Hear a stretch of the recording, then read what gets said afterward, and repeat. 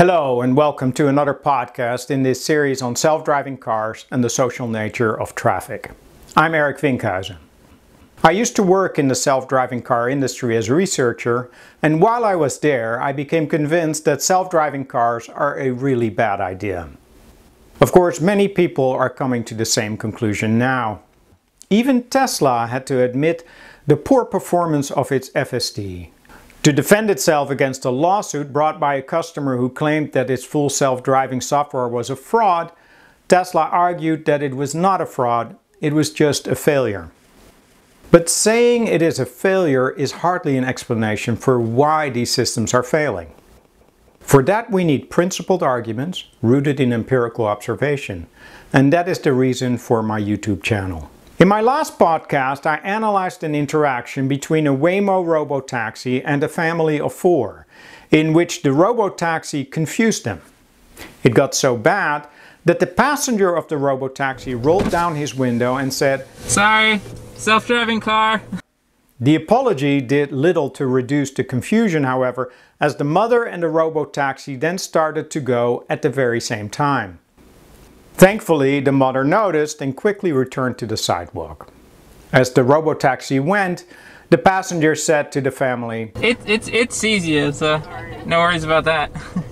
In this podcast, I will address that statement. It sees you, so there's no worries about that. And I will argue that a self-driving car cannot see the world in the way people see the world at all. And because of that, there is a lot to worry about. The process by which a self-driving car sees the world is based on the cognitive psychological theory, which takes perception to be an internal process in which information coming from the sensors, in the case of self-driving cars, lidars and cameras, is transformed into an internal representation of the outside world.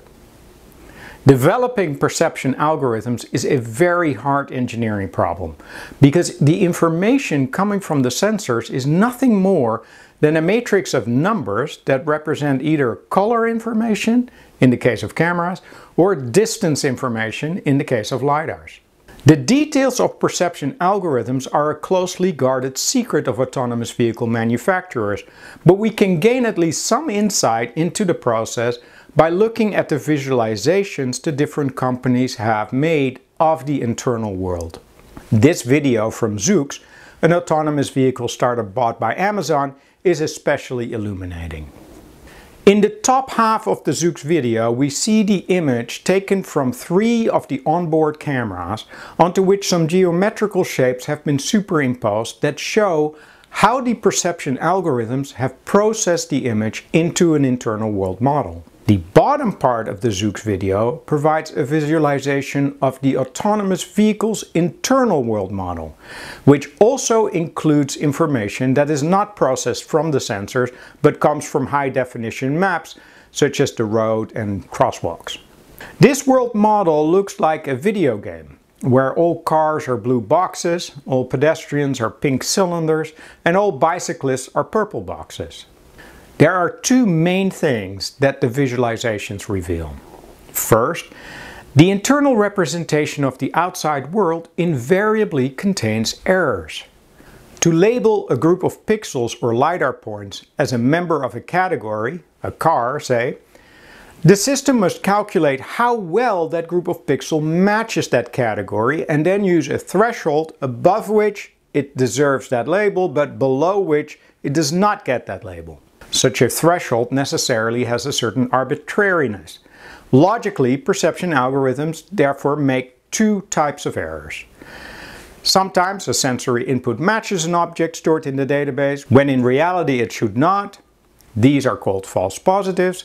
And sometimes a group of pixels does not reach the threshold when it should have, and those are false negatives. It is not hard to see the errors when you look at videos of self-driving cars. Just stop any YouTube video of a self-driving car and compare the outside world with the internal display. There are usually some discrepancies. Here is one such an error, a funny one, from a Tesla FSD ride in downtown Asheville, North Carolina. Person getting in the car in the middle of the road, and it messed up there, to be fair. It's seeing all the people. Yeah, let's get a look at all The this. person and the dog looked like a motorcycle for a second. The Tesla momentarily recognizes the pedestrian with the dog as a motorcycle. Apparently, taken together, the shape of the dog sitting in front of its upright human owner reached the threshold of a motorcycle object, at least for a moment. A typical false positive. Pedestrians are perhaps particularly tricky. Just look at how these pedestrians on a Tesla FSD display suddenly appear, then disappear, and move about in unpredictable ways. Errors in perception don't just show up on the internal display. They can also lead to poor driving decision. False positives, seeing an object that is not really there for instance, can lead to braking for no reason. Many Tesla FSD customers have reported this phantom braking problem, especially disconcerting on the highway, as you can imagine. But Waymo, which has much more sophisticated sensing hardware than Tesla, is not immune to the problem of false positives.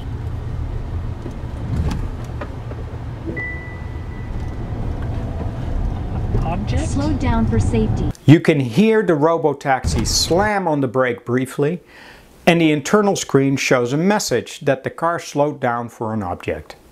A few moments later, the object is no longer detected and the Waymo continues on its way. But there was never anything there. Autonomous vehicle perception mistakes are not limited to errors in categorization. There can be errors in the attributes of objects as well. Here, FSD makes a funny mistake concerning an object's orientation. No. Oh, this is... It thinks this is getting behind this car, but it doesn't realize that this is... I mean, you see what's happening. See, it thinks it's backwards. But that's the front of the truck. Note how in this case the visualization is very helpful to the driver. He can see that FSD's perception is making an error and therefore knows that he must take over. The clip highlights a crucial difference between the autonomous vehicle software and the human drivers. The software is blissfully unaware that it is making a mistake, and the only hope is that it will correct itself when it receives new data from the next sensor sweep. Humans, by contrast, can see both the real world and the visualization of the internal world, and when the two are incompatible, they know they can trust their own eyesight and that the system is making a mistake. The second thing the visualizations inside self-driving cars demonstrate is that even when it does not make a mistake, per se, the perceptual process of self-driving cars produces a world model that is both an abstraction and a dramatic simplification from reality. Every car, no matter whether it is a brand new sports car or an old clunker, is a blue box. And every pedestrian, no matter their age or ability, is represented by a pink cylinder. An autonomous vehicle can only see what the engineers consider to be relevant and is computationally achievable. All objects that the engineers deem to be unnecessary for driving are unclassified. Houses, trees, lampposts, and most stationary things are just indistinct stuff visualized by Zoox as gray walls. In Tesla FSD's visualization, these stationary objects are left out entirely. While it is totally understandable that the engineers must use such simplifications, it raises important questions. How certain can we be that these simplifications are warranted in every situation? Do the details of what people can effortlessly see when they drive really not matter for driving? Can you really be safe without seeing the world in all its detail? Of course, self-driving car apologists argue that self-driving cars don't need to see the world in all its detail to be safe. Take this example from an older presentation by Chris Urmson, who was the head of autonomous vehicles at Google at the time. His presentation was called How an Autonomous Vehicle Sees the World. So just a couple of months ago, our vehicles were driving through Mountain View, and this is what we encountered. This is a woman in an electric wheelchair chasing a duck in circles on the road. Now, it turns out there is nowhere in the DMV handbook that tells you how to deal with that. But our vehicles were able to encounter that, slow down, and drive safely. Chris's point was that his autonomous vehicle did the appropriate and safe thing, namely stop and wait. He was clearly pleased with how the autonomous vehicle handled this unusual situation with aplomb. But while the car took the right action, it did so without any understanding of the situation.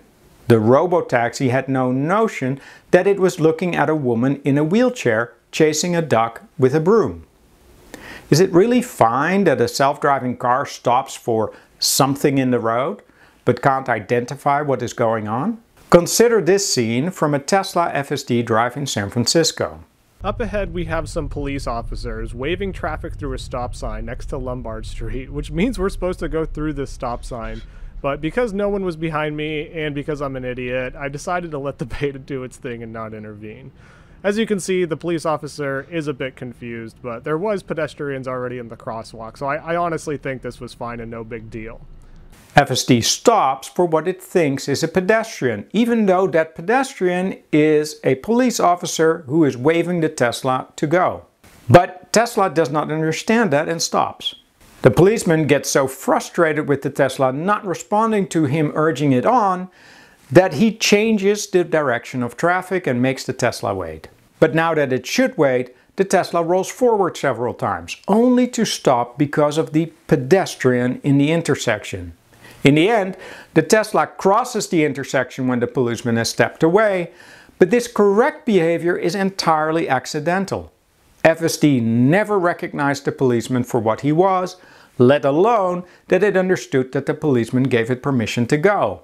A policeman regulating traffic is not a detail you can ignore. People do not just drive through a world of moving objects, but see people and the activities they are engaged in, and in that social context, the official rules of the road may have to be suspended. Consider that sometimes people are demonstrating and occupying the streets. How can a self-driving car recognize this group activity if all it can see are individual people? And the thing is, in public spaces, people expect others to be able to see and understand who they are and what they are doing. The policeman we looked at before counts on the Tesla driver to see him as a person with legal authority who is regulating traffic. And that counts not just for the policeman, it counts for the demonstrators as well. Indeed, we all trust that other drivers, pedestrians and bicyclists and whoever else is on the road, that they too can and indeed do see the world we collectively inhabit in much the same way as we do ourselves. Consider once more the scene in which the Waymo robotaxi encountered a family in Arizona. I called them a family because that is how I see them. Not four individuals, but a family, a mother and a father and two small children on toy cars. And it is not just that I saw them that way, they themselves expect to be seen this way. So when the man waves the Waymo on, he does so not as an individual, but as one of the responsible adults. He waves for all of them, not just himself. In that moment, the man relies on the driver's natural ability to see them as a family unit, and certainly not as just four individual cylinders moving about in space. That just does not adequately describe the situation at all. And safety can be at stake. Consider this awful accident with the Tesla in Taiwan. A horrific accident, but I want to draw your attention to this person who is hard to see at first. He is walking in the left lane of this multi-lane highway, and given where he is and what he is doing, any driver would immediately understand that this person is not some lost pedestrian, but a man trying to warn other drivers about the danger ahead. And if the man had thought that other drivers would just see him as a cylinder moving slowly on the street, he would never have even considered walking towards traffic inside the lane like he does. I mean, it is very dangerous as it is. He clearly trusts that any oncoming drivers will see him as someone who is helpfully trying to warn them. Of course he does, and so would we all. Had the Tesla owner been driving the car instead of the software, a terrible accident might have been avoided. When I took my driving test many years ago, the examiner asked me to read the license plate of the car in front of me. I read it and he was satisfied that my eyesight was good enough to drive, and we started the driving test. Behind that simple eyesight test was the assumption that if I could read the license plate of the car in front, I could also recognize people and dogs, and knew that motorcycles are something entirely different. That I would not take lampposts or street signs for people, or trailers for small semi-trucks. That I could recognize families and groups. That I could recognize a policeman when I encountered one, and could see if the police was trying to pull me over or wave me on, or not at all regulating traffic. That I understood what a restaurant is, and that people who are eating there are not pedestrians. That children are not adults, and that sometimes people may be trying to warn me about an upcoming danger. My examiner just assumed that because I could read the letters and numbers of the license plate of the car in front of me, I could see and understand the world in the way any sighted adult capable of getting a driver's license could see. Because if I could not, I simply would not be fit to drive, and he would have stopped the test right there and then. Autonomous vehicles do not and cannot see the world in the way people do, not even close. Yet most of the time, autonomous vehicles drive just fine. And because of that, we think that an autonomous vehicle can see what it takes to drive safely. But that is absolutely not the case. Perception is not just some internal cognitive process of generating an abstract and simplified internal representation of the outside world. Such a model ignores that seeing is also a social skill. Not only have we learned to see the world in the same way as other people do, and trust that other people do so as well, we have also learned to demonstrate through behavior that we have seen something. A self-driving car completely lacks this social skill of perception. It drives through an internal video game-like world that invariably contains errors and lacks most of the details we simply count on other drivers to be able to see. So when the passenger of the Waymo tells the family, "It sees you, so there's no worries about that," he has it exactly backwards. Autonomous vehicles can't really see you. And that should not only be a real worry, but indeed should be the reason not to allow them on our roads.